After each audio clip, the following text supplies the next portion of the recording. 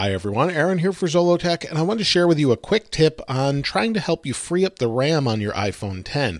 We were able to do this on previous versions of iPhone a little bit differently, and I wanted to show you how you can do it on iPhone X since that's changed a little bit and we don't have the home button, and that's what we did with this before.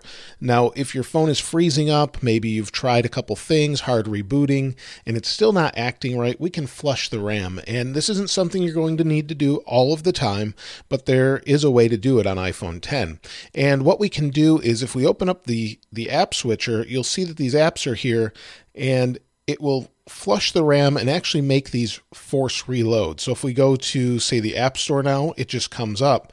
But when we flush the RAM, it'll have to reload all of those apps in the background. So in order to do that on an iPhone X, we need to go into Settings. Then we're going to go down to General. Then we're going to go to Accessibility. Under Accessibility, we need to go to Assistive Touch and turn this on. Now, that's why I said you don't need to do this all of the time because this is kind of tedious. So what we'll do is we need to go to the screen where we power it off. So Apple's normal way of doing this is volume up, volume down, and then the power button. We hold that. So volume up, volume down, hold the power button. Then you'll see this screen. Tap and hold this, then tap and hold home, and you'll see it goes right back. And that's all there is to it. We can verify that worked by going like this, and then we'll go to the App Store. You'll see it reloads. We can do that with other things as well. Maybe we want to go to, we'll say weather here. You'll see it had to reload.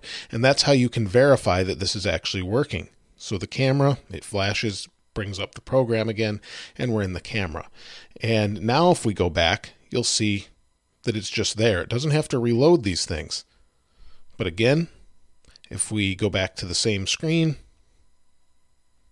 and then tap and hold home, it flushed the RAM again.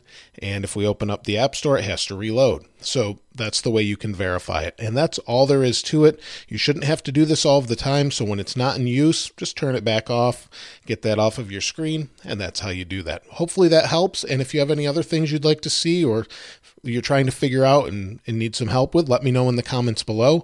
If you haven't subscribed already, please subscribe and like. As always, thanks for watching. This is Aaron. I'll see you next time.